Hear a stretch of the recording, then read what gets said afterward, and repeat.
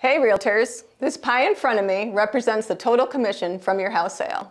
Your generous broker, Jim Roberts, gets a sliver of that pie.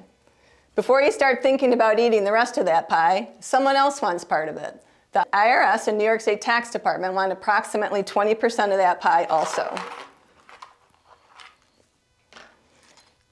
That percentage could be different depending on whether you have another job, a spouse that works, or whether you sell one house or several in a year.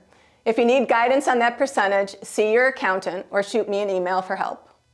Once you know your percentage, you should be sending that amount in to the IRS in New York in the quarter you receive your commission check. Make your payment on whichever date closely follows your commission payment date. What consequences are there for not making a payment? You can be charged penalties if you do not pay 90% of your tax bill during the current tax year. The other consequences could be a significant tax bill in April. If you have no commissions due to you at that time, it could be a struggle to come up with your tax bill. Quarterly estimates can be paid using the appropriate form and mailing a check or going to the appropriate websites listed at the end of this video.